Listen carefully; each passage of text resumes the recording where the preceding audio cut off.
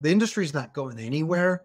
It certainly needs some changes from a regulatory standpoint, but I think the trend is very clear. More and more people want access to legal cannabis. And at some point, everybody's going to get together and figure that out. Welcome to the KayaCast, the podcast for cannabis businesses looking to launch, grow, and scale their operations.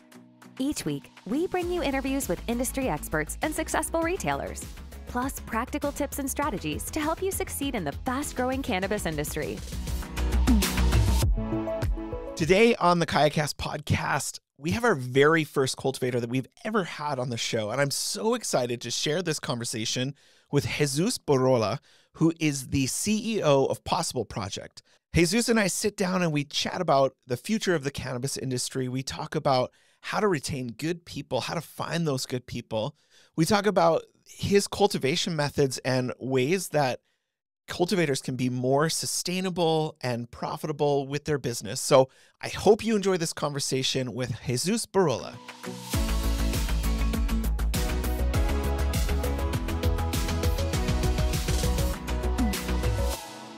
Jesús Burrola is the CEO of POSIBL, the cannabis farm of the future, an engine of several of California's leading brands. With over 2 million units of packaged product to date, POSIBL is redefining what it means to produce the highest quality cannabis. Jesús is a proven leader who believes in his teams as the primary driver of growth.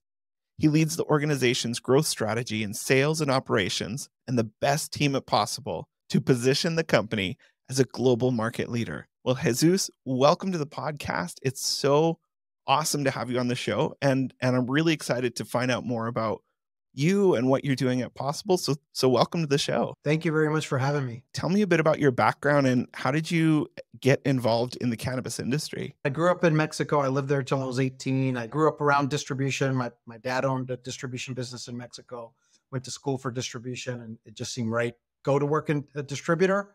So I did that for 15 years, and I was looking for the next thing to keep me busy and growing. I had this opportunity to join the cannabis business actually through a friend that I grew up with. He's one of the largest ag producers in Mexico in high-tech greenhouses. He has a large company called Viva Organica that private labels for the 16 largest retailers in the United States. Cannabis was super interesting to me. I wanted to join it. It was a little scary of like, well, I don't have this expertise and it's agriculture. Knowing that, we had his experience in large scale agriculture and white labeling and this great opportunity in a new industry gave me a lot of confidence to make the jump. What inspired him to create POSIBL Project? Like, why get into cannabis? We all kind of share a passion for the industry and for cannabis, but I think he saw a need for a solution. So there were going to be a lot of brand builders that were going to want to build a powerful cannabis brand, but that doesn't really translate well to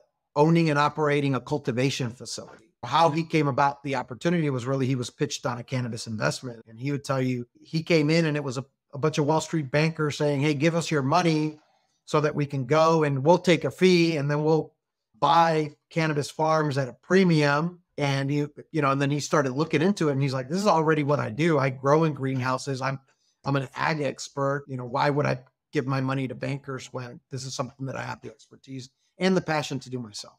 I want to get into your cultivation and your growing method because I think one of my favorite things is just seeing those huge cultivation facilities. So what kind of sets POSIBL's cultivation methods apart from other cannabis businesses? And how do you ensure that you guys have high quality at a low cost point? I think what sets us apart is like our vision for what is the highest quality, most sustainable, like lowest cost of production. For us, that means mixed light. We understand that the market perceives the highest quality to be in like indoor cannabis, but that's not very sustainable, right? Because it requires, the use of energy to generate an environment. And so it ultimately becomes very expensive for the consumer at the end of the day. And on the other side, you've got outdoor, which is fantastic cannabis, but it's a once a year harvest. So how do you build a brand around a product on the shelf that starts to oxidize, 3 months in? It's really hard to do. Greenhouse sits in this middle and it incorporates all the natural elements, natural sunlight, great growing conditions that we have here, but that still doesn't produce the highest quality or like you could still put that next to an indoor product and it won't look the same. Our methodology is to really take all those natural elements, but then say, okay, if that gets me to 60 to 70% of what the plant needs, what's the other 40%? And that's where supplemental LED lighting, supplemental CO2, dehumidification strategy, all those things to create the ideal condition with less energy and ultimately less cost is what I think sets us apart. Does that also help with the sustainability because you're getting the most important light in there at the right times and letting in moisture or letting out moisture? Like it probably all factors into that. Honestly, sustainability is also tied to price. We consume about a third of the energy that an indoor grow goes, and energy is not cheap. It helps us reduce the cost and it helps us create the product in a more sustainable way. Are there other companies that are focusing on sustainability in the way that you guys are? Or, is this the future of the industry, this kind of hybrid grow? Because you guys are situated in California. Water is a huge, huge issue there. And so sustainability has to play into every business that's growing, every cultivation in California, I would imagine. I mean, there's additional things that we do from a sustainability aspect. For example, we don't drain, we don't overwater. We try to basically run this facility with zero leachate or zero drainage to only give the plant the water that it needs. We are looking at other aspects as well. So we have in this next space of the project, a natural gas cogeneration plant, because that basically creates a closed loop. We'll burn natural gas to produce energy. That'll produce the heating from that source. We'll do the cooling of the greenhouse through that chilling process. And when you burn gas, you produce CO2, which is also what plants eat. Have you been able to develop some unique strains with this growing and this cultivation method? What we've actually created is a system where we work with legacy breeders to R&D and try things here as a production house, as opposed to me breeding the 5 or 6 different strains. I get to work with 5 or 6 different breeders that each bring me their 5 or 6 things and then pick from that. So 1, I think it's more efficient, but then 2, I think it's also a way to work with the community and the folks that have brought us to where we are today. Speaking of brands, what was the launch and the growth of the Umo brand, and how does it kind of align with your overall business strategy and vision for POSIBL? Obviously I'm Latino, born and raised in Mexico. David, the founder, is Hector, COO, grew up with me in Hermosillo since we're kindergarten. So we're all Latinos in the space. We've talked to dozens and dozens of brands that have come through the door looking for a supply chain partner. And we kept asking brands why are there no Latino brands on the shelf? People kept asking why not you? And to be honest, that was a very hard decision for us because that wasn't our core business, was not brands. Our core business was production. But we saw this huge opportunity in the market that was underserved to people like myself. We need to be able to control a little bit of our sales destiny. And then if we were going to do that, why not do it through a brand that we felt passionate about as Latinos in the space to bring to market and, really represent our culture. What's your commitment to social justice and equity in the cannabis industry, but also for the Latino community? POSIBL employs over 100 people in the Salinas Valley. And I think something very important to note is Salinas is primarily Latino. Very unfortunately, even though it is a highly productive part of the country, really, that produces most of the leafy greens for the US, it's a high poverty rate. And the reason for that is it's all outdoor seasonal crops. So you might have lettuce season and that will go on for 2 months, or you'll have strawberry season and that'll go on for 2 months. So you've got people coming in and out of employment, and that's very hard to do. What POSIBL allows us to do, and a greenhouse methodology, is we're a year-round grow. So we're providing jobs for people in agriculture here in our local community that are year-round and under much better working conditions. What are some of the tips for hiring those quality candidates? Because, hiring for a cultivation facility, like you said, you've got a lot of people. So how do you find those quality candidates that you need? We moved to Salinas and we set up this business here because of the great growing conditions. Well, those great growing conditions have actually allowed agriculture to thrive here. So the local community in Salinas has such an incredibly hardworking group of folks that have actually been working at jobs for a long period of time. So as much as I'd say, it's because we only interview the best people, honestly, we're so blessed that Most of the people that come here have worked in agriculture, know what growing plants is about at scale, and are not afraid of hard work. Are you able to keep those people? Like, do you have a pretty low turnover rate? Yes, we do. We do. And folks that work here just get better and better. Like our culture here is about, okay, we just had this harvest. How do we get better on the next harvest? And how do we get better on the next one? Whether that be on the quality side, whether that's driving costs down as well. So, you know, when we've had folks work here for 3-4 years, like there's an accumulated knowledge base and where folks have really continued to thrive. The KayaCast is brought to you by KayaPush, the cannabis industry's go-to software for simplifying people management. Streamline your HR, payroll, compliance, and employee management with KayaPush.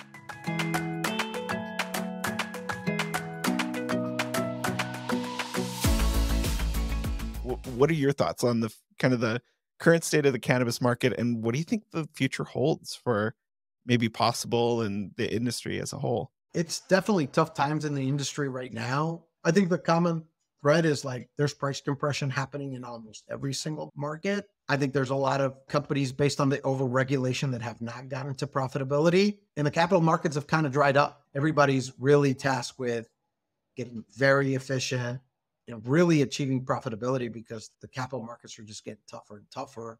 The industry has huge potential long-term. I do think it requires some cooperation on behalf of the federal government and the regulations and red tape that exist today.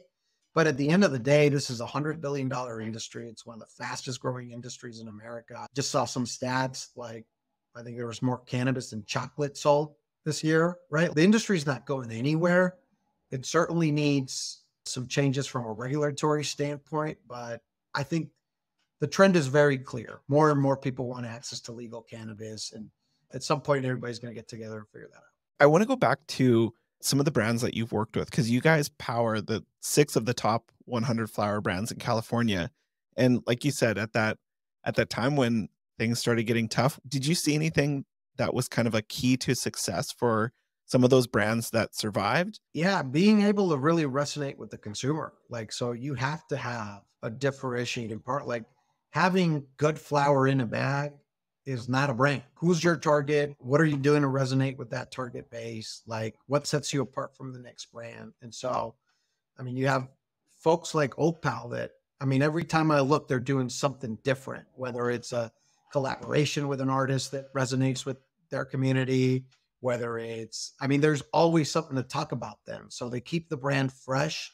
I think they know who they are. And I think they know who they're trying to basically cater to. That's core to who you guys are, is educating your community. And do you see that changing too, like within the Latino community? We really strive to have a voice to normalizing cannabis use. And I think now when 70% of the population has access to legal cannabis, like people have asked me like, oh my God, what about your daughter? And what about like, my daughter's going to grow up in an age where cannabis was never illegal, right? Like, so yeah, I do see change.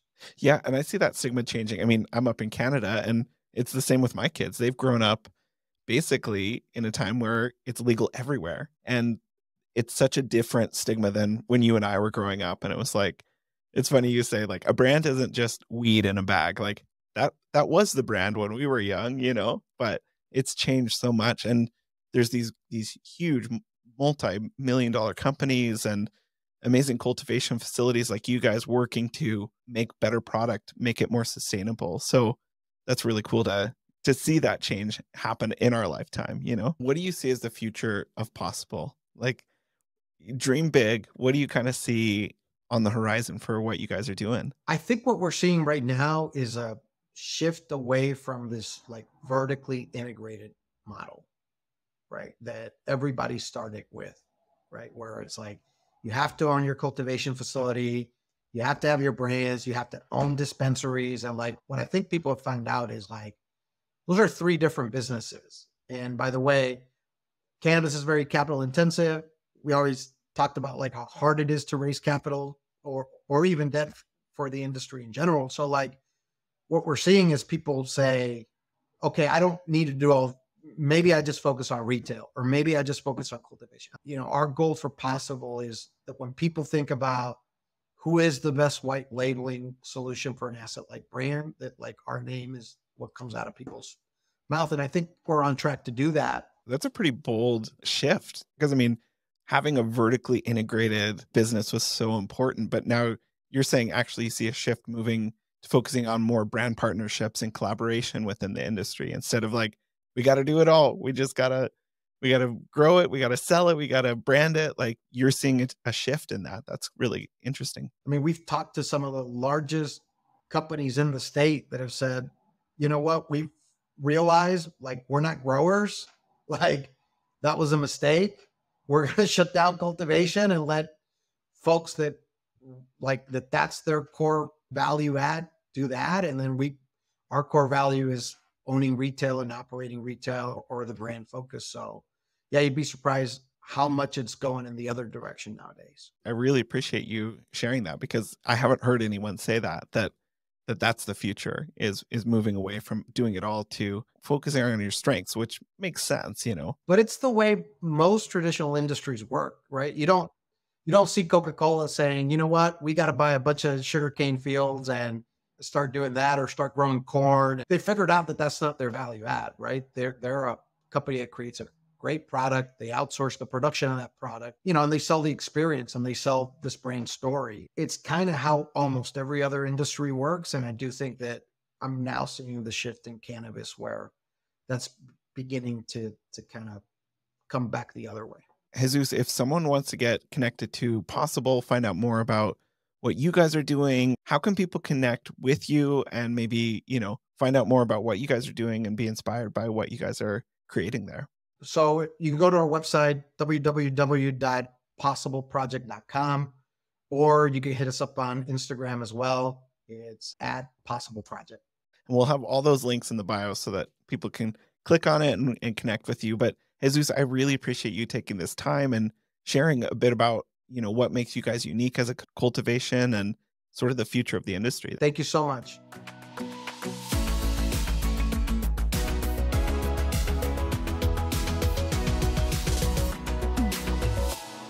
Well, I really appreciate the time that Jesus gave me, and I really appreciated his insights into cultivation. I loved his idea of not creating brand new strains, but partnering with legacy growers to elevate the strains that they'd already produced.